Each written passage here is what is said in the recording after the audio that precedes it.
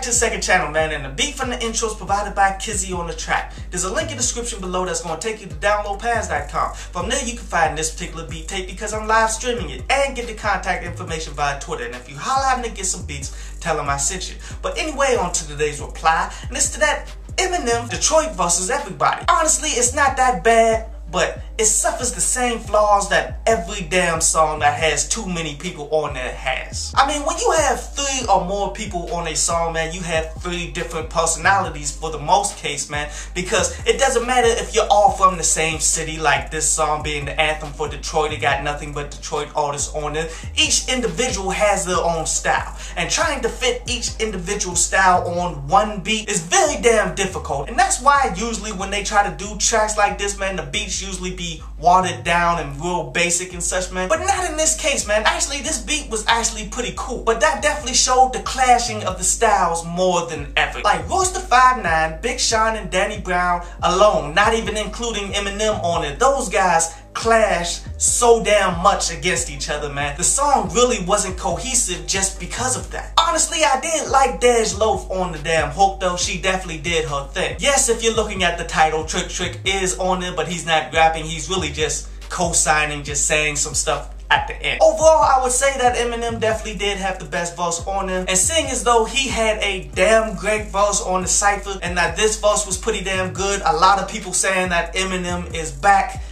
I'm not going to go that far yet.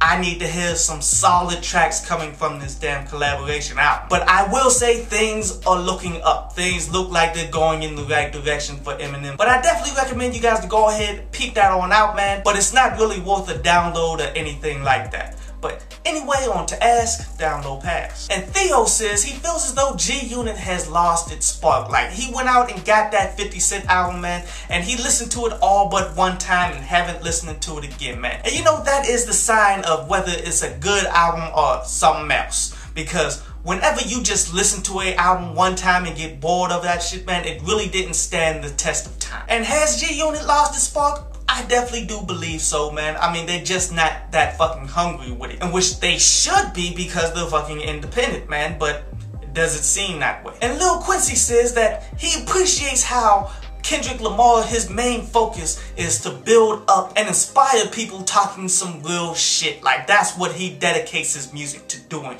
Because a bunch of people come to him at shows and shit talking about how without him they probably would have committed suicide and such. And you know, that shows the truth about music, man. You don't have to talk the same bullshit that everyone else is talking in order to build a fan base, in order to be successful, man. It all boils down to making good music. You can definitely make good music and have positive things to say. A lot of people have done that. And guys like Kendrick Lamar definitely proved that you can do it, and do it on such a high level that you would get commercial success from it. I hope you enjoyed the show. You can follow me at Twitter up there, and you can go to downloadpads.com, that's down there, to read today's